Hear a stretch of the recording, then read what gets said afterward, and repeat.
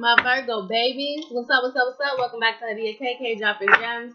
Sun, Moon, Rising, Mars, Mercury, Venus, whatever placement that you have Virgos in your chart, okay? Second half of February, whenever you read this video, when it's for you, take what you need, leave the rest, alright guys?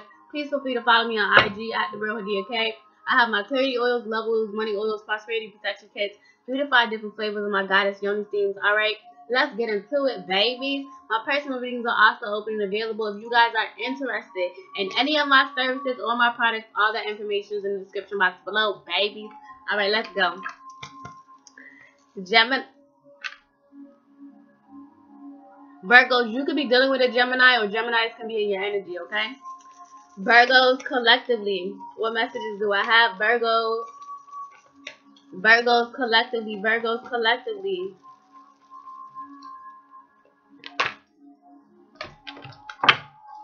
Virgos collectively, what messages do I have for the second half of February? What messages do I have? Sun, Moon, Rising collectively. Thank you, Spirit.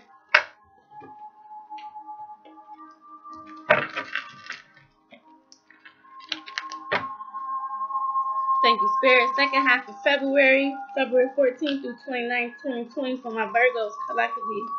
What messages do I have for my Virgos? My Virgos collectively. Thank you, Spirit. Thank you.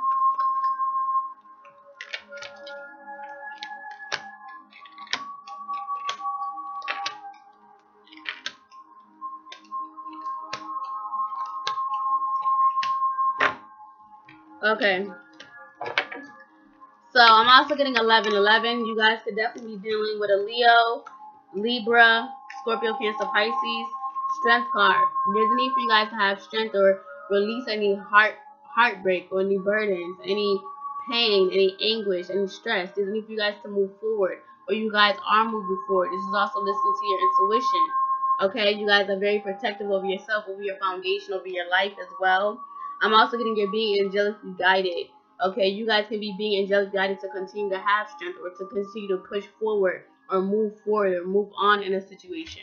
Okay, this can also be, you could be having the strength or courage to propose to somebody as well, Virgo. This can also be solidifying a relationship. So some of you guys will be getting promise rings, engagement rings, or this is proposals, okay? A new opportunity. This can also be a new business venture as well, okay? But I definitely feel like this is a relationship that's being solidified. Like, some of you guys, that's really what I'm getting. Or there's some type of proposal that you're writing out, okay, when it comes to a business endeavor, something that's money making, all right?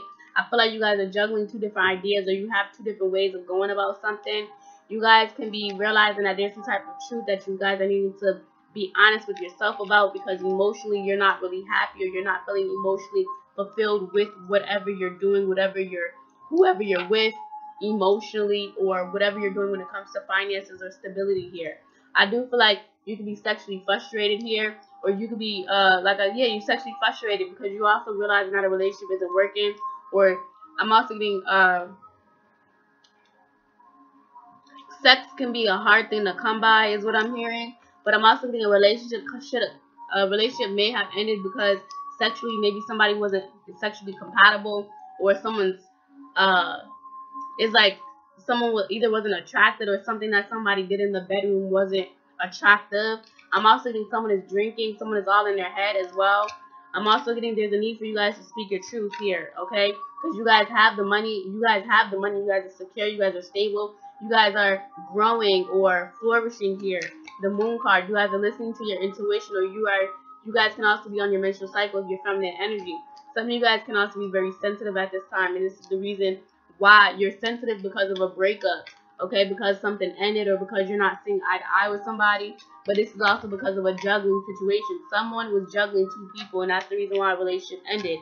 I'm also getting the truth was held back when it came to a relationship, that somebody was juggling 2 people, and emotionally this is the reason why somebody wanted to just focus on their finances. But I'm also getting the truth wasn't, some of you guys, the truth was that you guys wanted to just focus on your finances, and you guys didn't know how to tell this person that. But I'm also getting, if you guys broke up or separated, you guys are focused on your stability, but at the same time you guys are still not being honest with yourself about how you feel when it comes to this relationship or this person, because you guys are still thinking about them. They're still in your thoughts, and when you're at night laying down, you keep thinking about them. They keep thinking about you, okay?